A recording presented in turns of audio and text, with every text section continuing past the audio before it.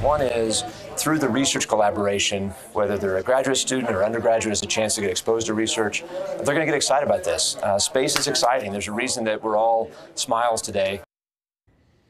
That's University of Texas President Jay Hartzell talking about the UT system's partnership with U.S. Space Force, space branch of the military, teaming up with UT Austin and the University of Texas El Paso to advance research and training in space. Two colleges, just 2 of the 11 chosen to the new Space Force's University Partnership Program. UTEP President Dr. Heather Wilson joins us this morning to talk about what this means for students. Morning, Doctor. Thanks for being with us.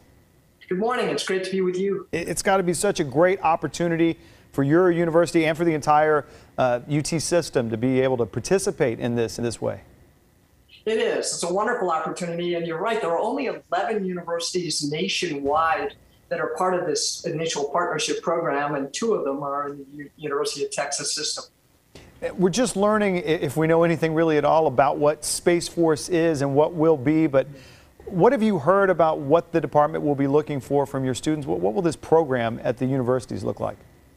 Well, they're looking for both research and talent. The Space Force is still part of the Department of the Air Force. It's the smallest military service, but it operates satellites for national security purposes and is responsible for defending them and deterring any attack on our satellites in space. And so our responsibility as universities will be to work with the Space Force on advancing research and knowledge, but also developing the next generation of people who understand how to operate in space. And more things are enabled by space in our economy, and it's vital to the country.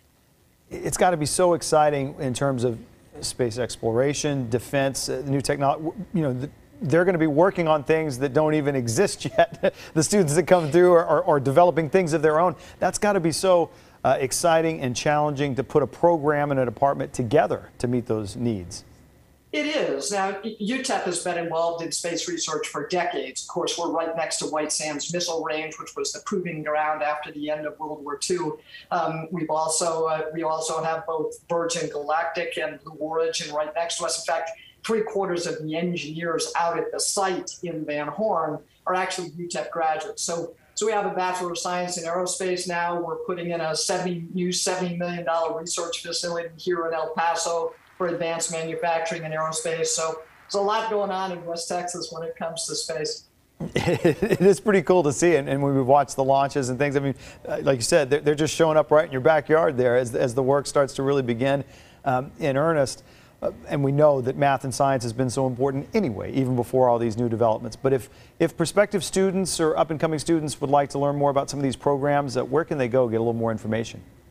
Well, the most important thing to do is to contact UTEP or contact UT Austin or their local university. For us in West Texas, most of our best students in the region come to UTEP, and we have a lot of students who are engaged and inspired by this opportunity to be the next generation to take us back to the moon and beyond.